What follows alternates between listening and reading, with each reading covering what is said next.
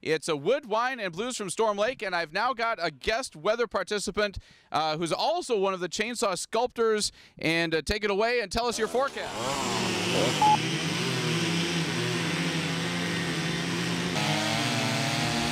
Okay, how warm do you think we'll get? Between 90 and 100 degrees. 90 and 100 degrees. That is pretty hot. What is the best part, do you think, for for maybe a family? Wine tasting. What do you think the temperature will be like? Well, last time I checked, it was 79 degrees out. Where we're at right now, it feels like it's going to be a 100% chance of sunniness. And do you think it's going to rain at all or not at all? Maybe on Sunday. What do you think the weather's going to be like? Well, I guess the weather's looking like it's going to be beautiful out here this weekend. I hope that you guys would make it out and come check out the live chainsaw carving demonstrations.